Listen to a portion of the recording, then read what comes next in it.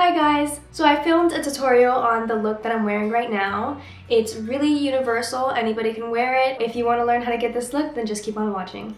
Hey guys! So I've just gotten out of the shower, so that means I've already washed my face and all that. So I'm just gonna go in with moisturizer.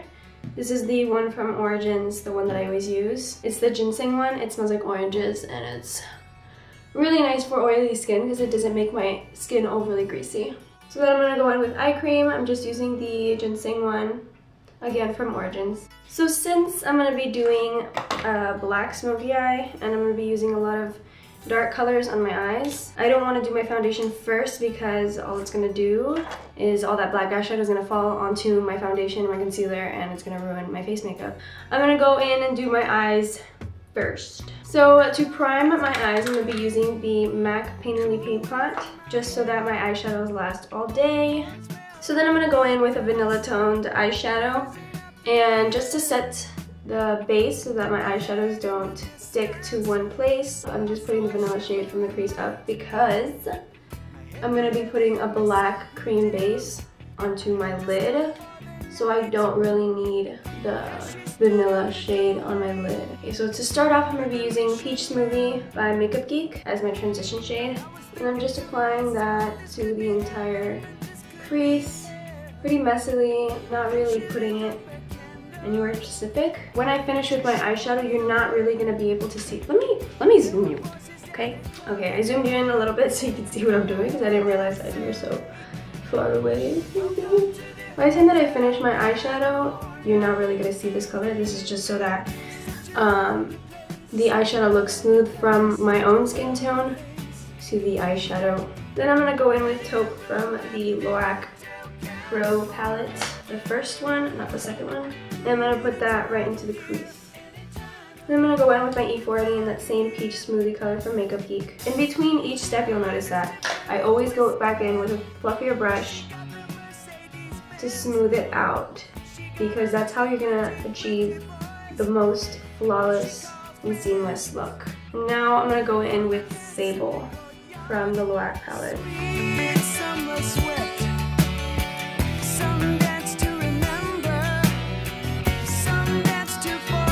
I'm gonna blend that out some more. So then I'm gonna go in with an even darker shade. I'm using Espresso.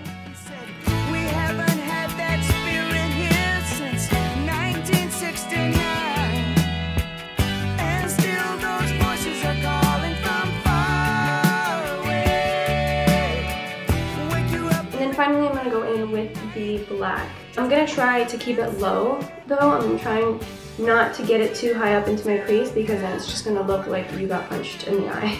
And this is going to be the transition from the black that's all over the lid into the crease.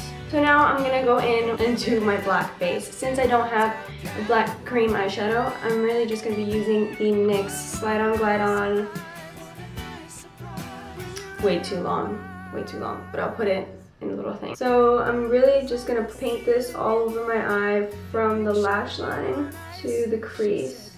And then immediately I'm gonna go in with my brush and start blending that into my crease because I don't want it to set and then have a harsh line where my crease is. They stab it with their stealing eyes, but they just can't. And it could look messy and sloppy. It really doesn't matter because I'm going to go in with black eyeshadow later on anyway.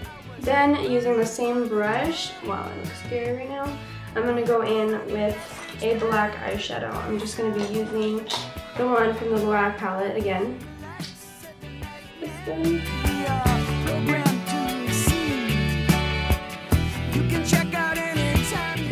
Okay. Then I've got some harsh lines, so I'm going to go back in with my E25 and blend.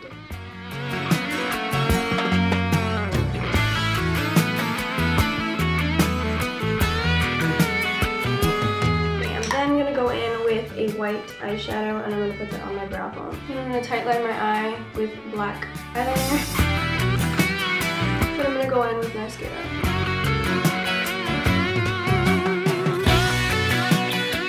Go in with false teeth. I'm using the ones from, what is it? Ardell. And I'm using the Kiss Lash Adhesive to to put a thin strip of glue on the lash band. So, hold on, because I have to put these on. Now I'm gonna go over the lash band with some gliz. With some liner. Now that the eyes are partially done, I'm gonna go back later and do my under eyes. I'm gonna do the face. I'm gonna go wet my beauty blender because it's dry right now. So, be right back. So now I'm gonna go in foundation. I'm gonna use 103 Natural Buff from the L'Oreal Infallible, the Pro Matte one. So I'm just gonna dot this all over my face, as usual. And then I'm gonna go and buff it out later with my beauty blender.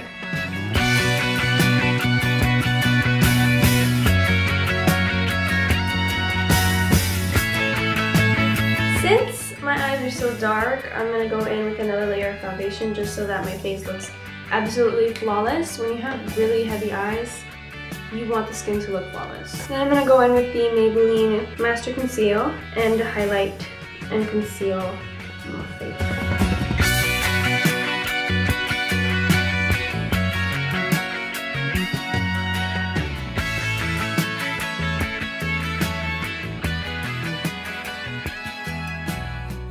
And then to set that, I'm going to be using the Dream Wonder Powder by Maybelline and my F35 by Sigma.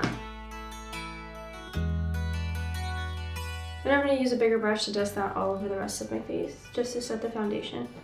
Then I'm going to contour. I'm using the Lip Bronzer by Benefit, and it's the little brush that comes with it.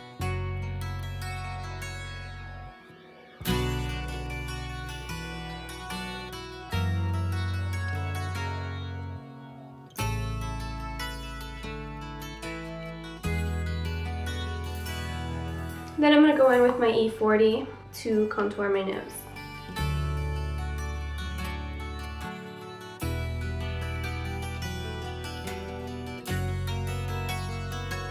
I'm going to go in with a bigger brush to blend out all the harsh lines.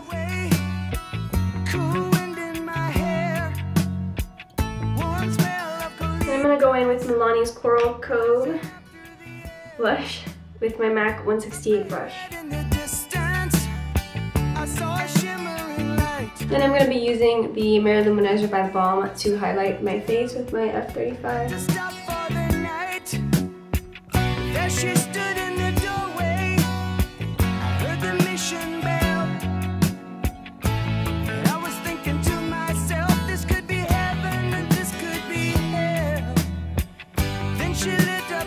Then I'm going to do my eyebrows. I'm using... Can't believe I just ran out of this. I cannot believe I just ran out of this. No matter, no matter. Okay, so I'm going to be using the Anastasia Dip Brow Pomade in the shade Soft Brown with a liner, like a little angled brush from Equal Tools. Such a lovely place, such a lovely place, such a lovely face.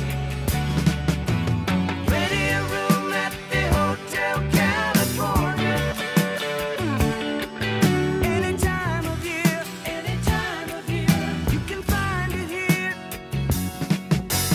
Her mind is Tiffany twisted. She got the Mercedes Benz. She got a lot of pretty, pretty boys. It's so hot. Okay, so now I'm gonna do the under eyes. Yes. Okay, I'm gonna go straight in with black, and I'm using the E55 by Sigma. And I'm just gonna put that all the way from the outer corner to the inner corner.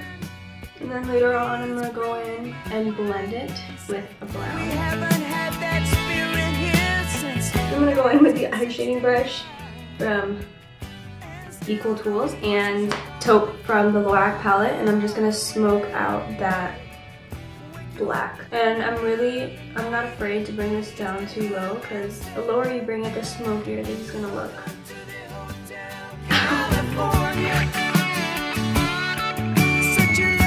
Okay, then I forgot to put on brow gel, so I'm gonna go ahead and do that now.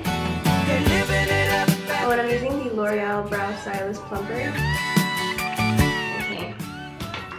Okay, I think I'm gonna retouch the white that's under my brow bone because it's faded a little bit. Mirrors on the ceiling, the pink champagne on ice, and she said, okay, then I'm just gonna go in with bottom lash mascara to finish off the eyes. Okay, on second thought, I'm gonna put black eyeliner in my waterline just to make it a bit smokier. Okay, with such dramatic eyes, I don't think I'm gonna go very dramatic on the lips. So I'm gonna keep it nude. I'm just gonna use Daringly Nude from Maybelline. last thing I remember, I was running for the door. Actually, that's like really pink. So I'm just gonna blot off some of that. And it's still on there pretty much, but I just blotted off the most of the product. And I'm gonna dull it down a little bit with Cookie from ColourPop. That didn't even make a difference, I don't understand. Then I'm gonna put on a nude gloss on top of that. I'm using Blur Abundance from MAC. I'm gonna intensify the highlight on my inner corners. Whenever I have such dark eyes, I always like to have a strong inner corner highlight, just because it brings the light back into your eyes. And it doesn't make them look so closed off, because with so many dark colors, they can make your eyes look really small. So this is the final result. I hope you guys liked it. Please like and subscribe to my channel for more makeup videos and makeup tutorials. And I hope I'll see you later. Bye!